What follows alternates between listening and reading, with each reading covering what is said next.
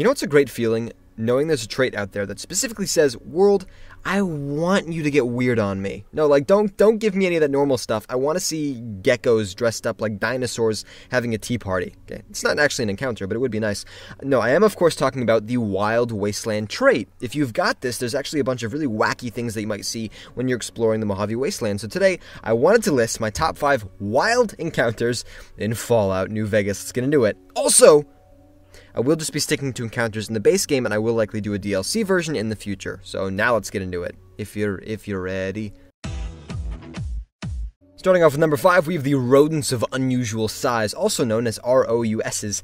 These are the biggest rats you can find in the entire game. They're massive. In the first person, you can't even tell just how big they are, but then you switch to third, and they're just as big as your character. You can actually fit inside of one's belly if you wanted to. I did. I sort of jiggled the lungs a little bit. It was fun. Now, you obviously have to have the Wild Wasteland trait to see these things, and if you do, you can find them in several locations, although where I went was the Brock Flower Cave. You can find this just to the north of Camp Searchlight. I decided to choose this location because it looks more like the scene these things are based off of. See, in case you didn't know, these rats are a reference to the ROUSs from the movie Princess Bride. Wesley gets attacked by one of these creatures, only one, and he comes very, very close to losing his life. That's how monstrous these things are.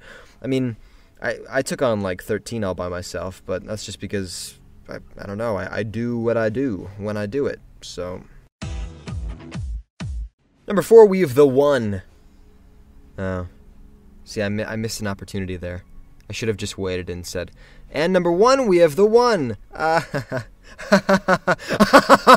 I missed it, so damn. Number 4, we have the One, and this is a big, fat nuclear bomb. Luckily, it hasn't gone off yet, but I wanted to make sure this wasn't still active, so I tried throwing dynamite at it, and nothing happened, so we're all right.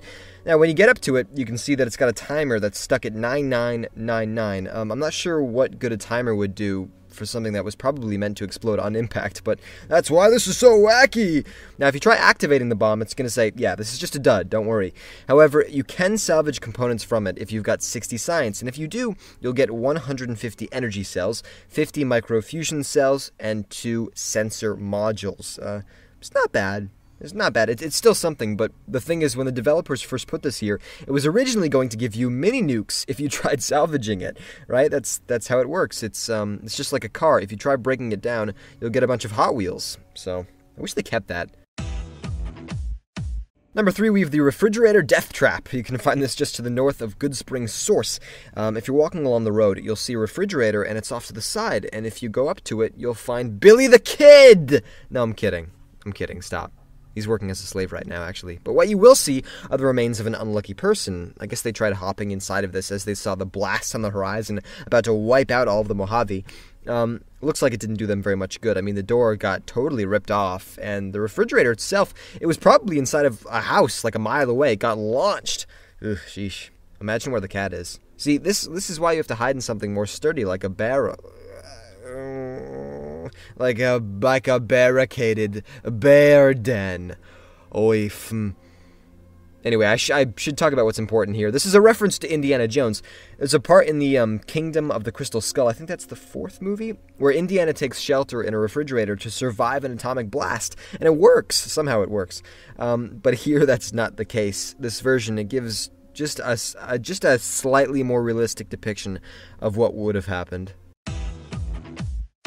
Number 2, we have the Hovering Alien Ship. You can find this just to the north of Horowitz Farmstead. When you approach, you can see something hovering above the mountain. Kind of looks like a UFO. And then below, there's these figures. Oh my gosh! They must be dogs! Oh, wait, no, they're aliens. Oh, that's weird. Okay, so, I guess I tried attacking them, thinking, well, oh yeah, their ship must have been hit during the atomic blast, they dropped to the surface, now they're just stranded and probably weak, I'm gonna go cut their filthy hands off. So I did, I tried, and that was a bad idea. These aliens, they're very tough. That's because they have special firepower. See, if you kill them and take their stuff, there's 3 different guns you can get. One is the Alien Atomizer. This is a pistol with, it's got this thin, sleek design, it's really cool. Another is the Alien Blaster, something you're probably more familiar with. And then the last is the Alien Disintegrator. This is a glowing rifle that shoots out beams as big as cannonballs. So yeah, all of these are pretty cool. They actually can also be found back in Fallout 3 during the Mothership Zeta DLC. And then in addition to that, the alien ship here, it's got the same appearance as the one from Fallout 3 that starts that same DLC. So it's very likely these aliens, they're from that same mothership. They probably came here to abduct me and then probe me in my behind. See now, oh boy, just thinking about that, it gets me royally irritated. And number 1, we have the Mods Muggers. They're going to approach you once you leave the Cerulean Robotics building in Freeside.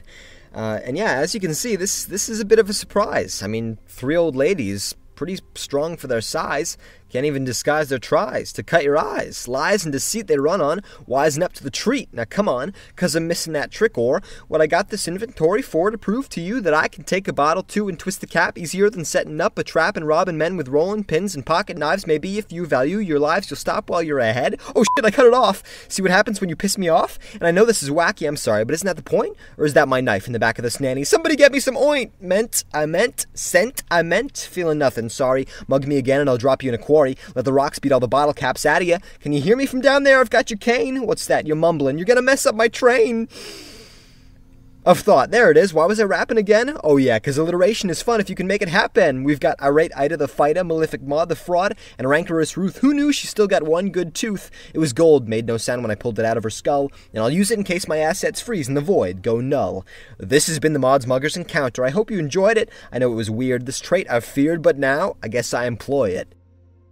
And there you have it, my top 5 wild wasteland encounters in Fallout New Vegas. If you enjoyed the video, please like, comment, and subscribe. And down below, please tell me, do you have a favorite encounter of your own? Alright, thank you very much for watching.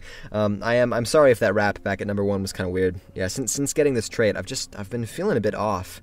But that's why I actually told the technician the other day, I said, look, this bubblegum, it's not going to get the marriage going. What you got to do is find a sloth that's been dipped several times in paint. Otherwise, you're just not going to see the woodchuck chuck dirt.